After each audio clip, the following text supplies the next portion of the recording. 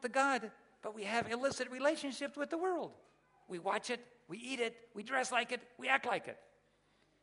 God says this can't continue. So therefore, I believe, it is my conviction that someday, after the cleansing process and the crisis, we're going to go backward in time and go back to the Philadelphia church.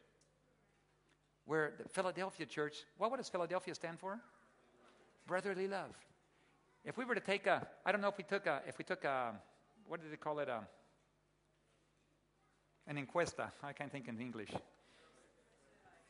Survey. Thank you. For those of you that know Spanish. Yeah. You have a survey of all the communities. Which is the most loving church in town? And immediately they would check Seventh-day Adventist Church, right? What? No, you're just kidding me. They wouldn't? The most loving church in town wouldn't be number one Seventh-day Adventist?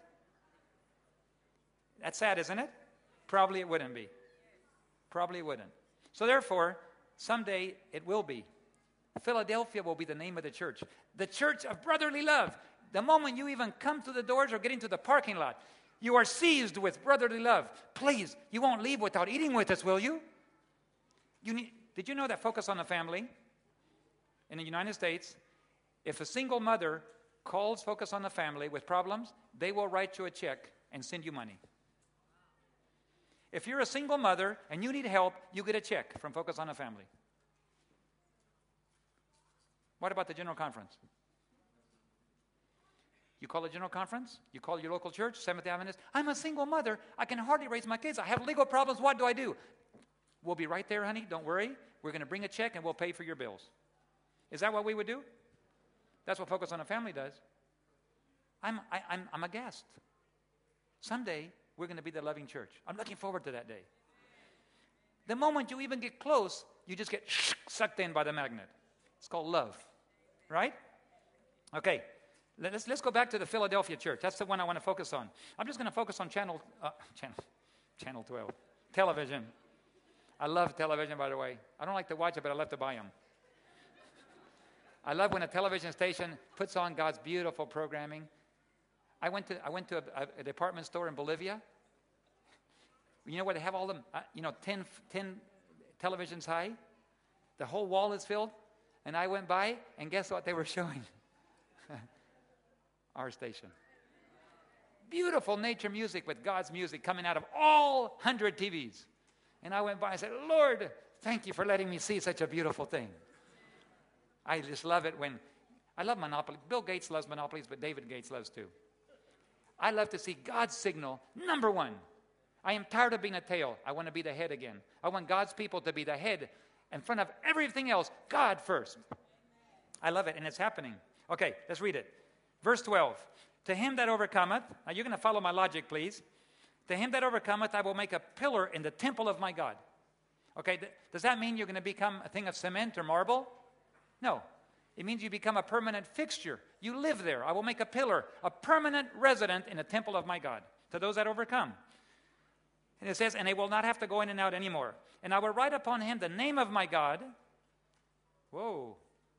We're kind of figuring out who this group is that's going to overcome, huh?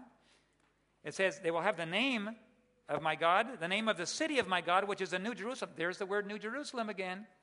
Code word for God's overcomers. New Jerusalem, code word for the bride, code word for the overcomers. And it says, and I will write upon him the name of my new name. Now, when I got married, my wife changed her name and took my father's name, Gates, and my name. Do they do that here in Australia too? You take the new name. You change your name. There's a group of people that are going to overcome. They have the code word New Jerusalem. And what is New Jerusalem a code word for? Bride. If you have the name New Jerusalem on you, you are the bride. Because we are told in the spirit of prophecy that Jesus, when he finishes his ministry in the sanctuary, he takes off his robe of a intercessor, a priest, and puts on kingly robes, and he goes into his father, and he's married to the New Jerusalem. So he's not married to the city. He's married to a people that have the name New Jerusalem. Are you understanding? So the bride is the New Jerusalem. The New Jerusalem is written on the name of the people here that overcome. And who are these people? They also have the name of the Father and the Son also. Anywhere in the Bible, can you think of a group of people that have the name of the Father on their forehead? Revelation 14.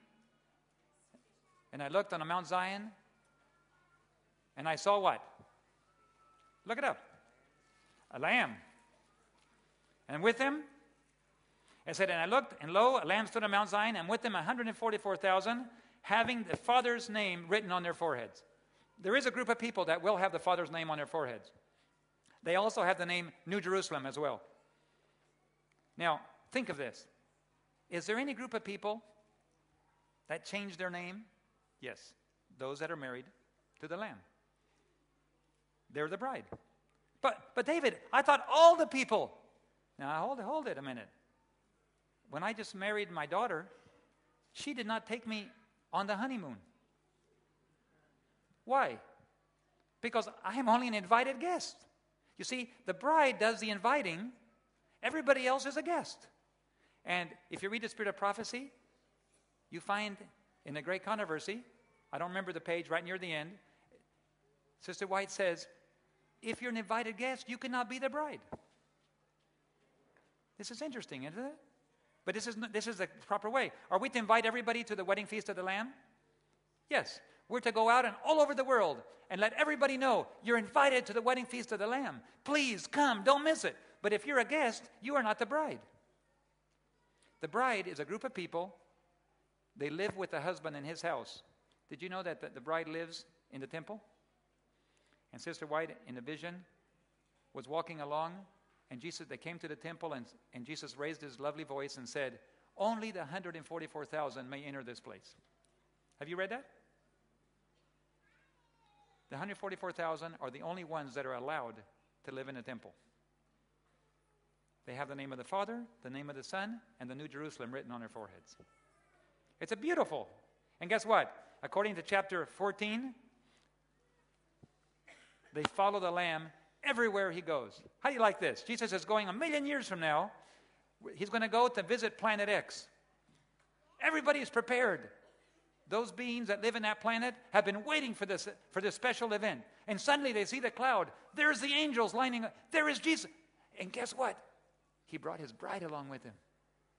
He didn't empty the earth. He just brought his bride. Those that live with him in the temple.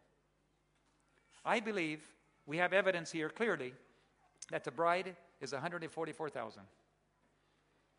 And God is inviting you to allow him to so fill your mind and soul with his Holy Spirit that he can take out all those worldly things out of your life. He can fill your mind with his word. He can fill your mind with his Holy Spirit to the point that he so controls you and you surrender so much to him that he can control your thoughts and your actions in such a way that it's safe to write on your head the name of the Father, the name of the Son, and New Jerusalem. And then it'll be your job to go invite other people to come in. It's a beautiful picture. A beautiful picture. And Seventh-day Adventists have been blessed with an understanding of the Great Controversy. They understand there's a people that have to follow the Lamb. They keep the commandments of God, and they have the spirit of prophecy. But they don't keep it by their own power. Can anybody keep the commandments through their own power? No.